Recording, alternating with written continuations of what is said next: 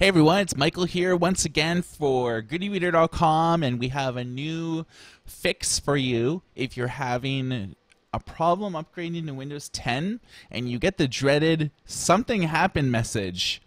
This is likely the most unintuitive error that Microsoft has ever produced in all of its years of Windows since I've been using Windows 3.1.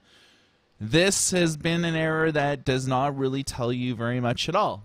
So there's a few reasons why you see this error when you're trying to upgrade to Windows 10. First of all, that's more important, is a lot of people who have their main C drive is a solid state drive. You have to make sure that when you're trying to upgrade to Windows 10 that you at least have 30 gigs available. I know people that are like, okay, well, if Windows 10 is only 10 gigs, why do I need more? Well, it's a lot of temp files, to be honest, and you really need to make sure that you have enough memory. Another problem is language files.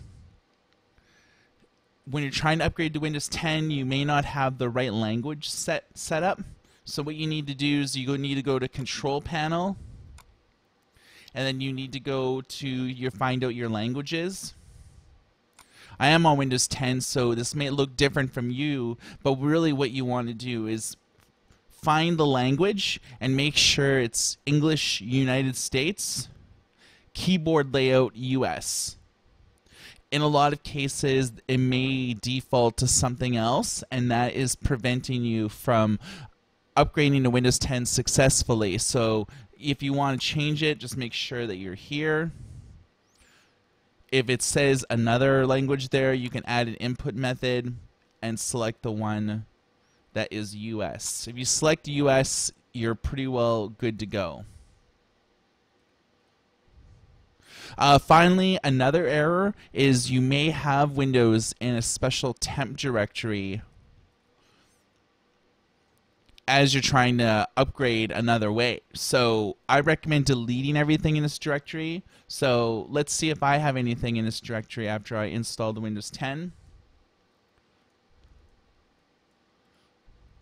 I'll copy paste this link in Windows Explorer.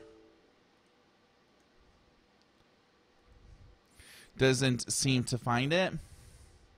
But what I'm going to do is just to make sure I'm on my C drive here.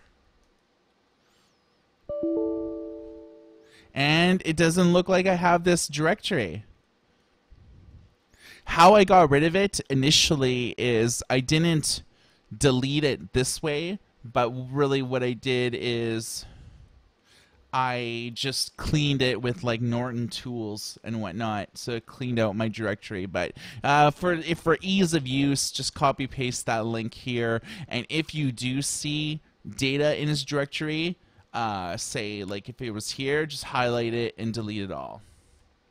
So those are three different of the reasons why you would see this message when you're upgrading to Windows 10. If you tried the three things that I mentioned and you still have an error, drop a comment on this video and I'll endeavor to assist you in troubleshooting it further. I know some of the other reasons why, but they're really less known. It's really rare that you would see it. So these are the three main reasons why you would see something happen. Thanks for watching, everyone. It's Michael here for GoodyReader.com.